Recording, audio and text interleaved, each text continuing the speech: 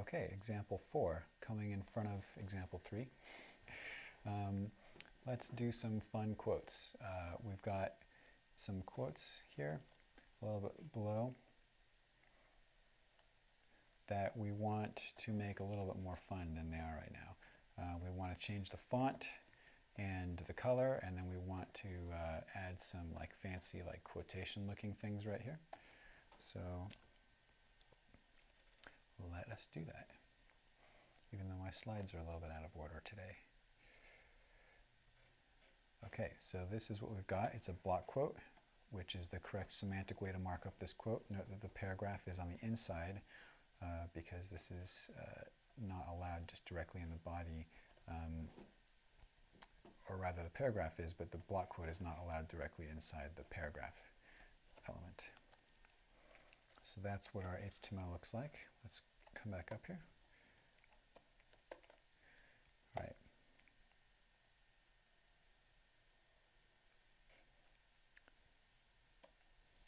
We're going to give it a selector, block quote P. We're going to get at it that way. And let's give it a background just so that we can see where the background, where the paragraph element actually is.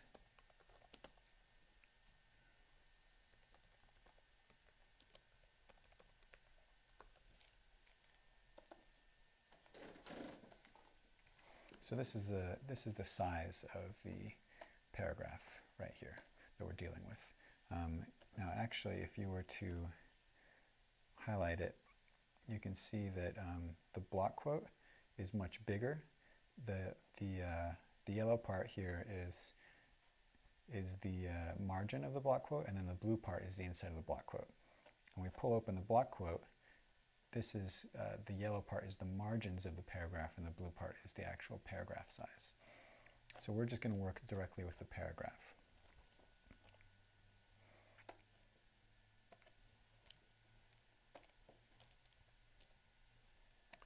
All right, so let's give it first of all a text indent that's negative.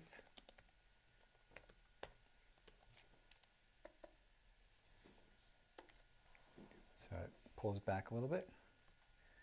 That looks a little bit neater. We can do some other tricks, like let's give it a padding left.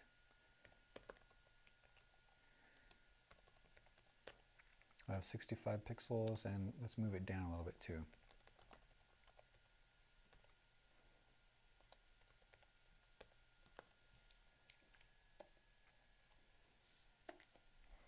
So now it's kind of indented a bit more. Okay, let's give it the font changes. Font style, italic. We want it to be italic. Font family, we want it to look cursive. So we'll just give it the generic cursive. And save. And refresh. So looking kind of cool there. So now let's actually add a background image to this. This will give us the ability to put a little quotation mark, piece of flair there.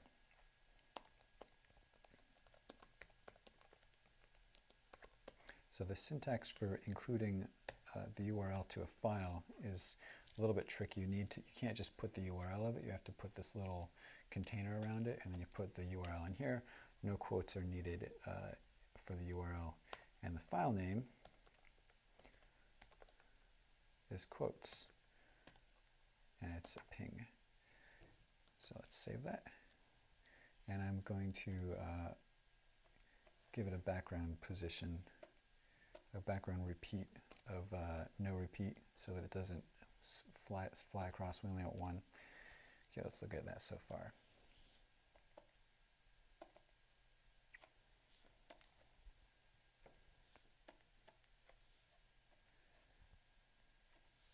Let's check to see that it's actually there.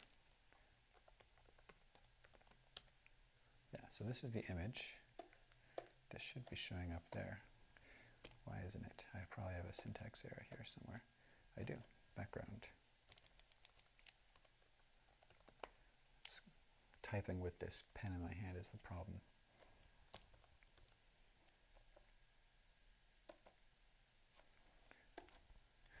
And there's the image, just right back positioned there. And so that would be, if you wanted to specify a little bit in more detail, you could say background position.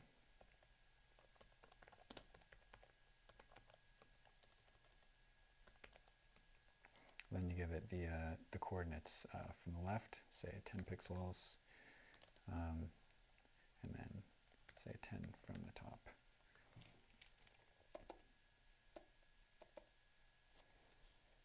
And then I'll move it down, so you can kind of put this wherever you want. If you had the quotes going the other way, you could put it out over here.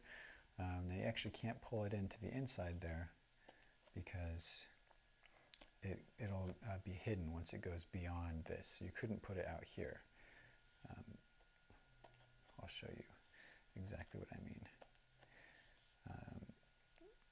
So here's the selector for the image, and then the position of it. Once we make it less than 0, it kind of disappears.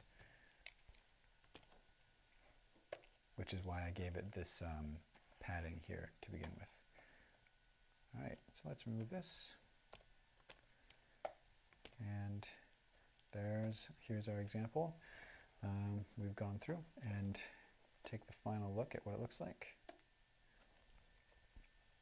Nice little quote.